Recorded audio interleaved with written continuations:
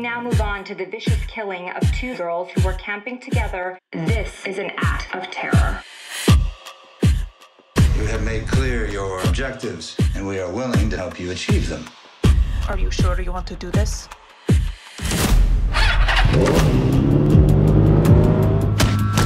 got a long list of grisly murders. Our suspect is actively hunting down young men, all misogynists who promote violence against women. It's just the beginning. Some people believe if you have to do bad things to make the world a better place, everything becomes tainted. But I happen to disagree.